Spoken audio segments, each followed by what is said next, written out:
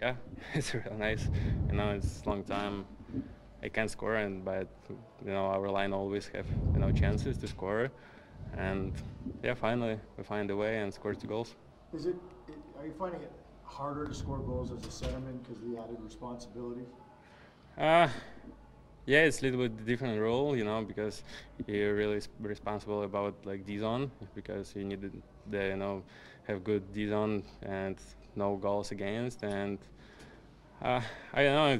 It take a little bit time, but I think in offense zone doesn't change it. Nothing, And how I said, I had a lot of chances, and finally, puck is gone in. Igor, what's been the key for your team? Now you've beaten 4 good teams in a row. What's been the key to this stretch of hockey?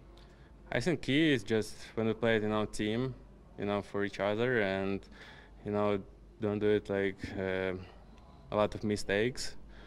I think we can win like doesn't matter what kind of team, and just need to play, like a team.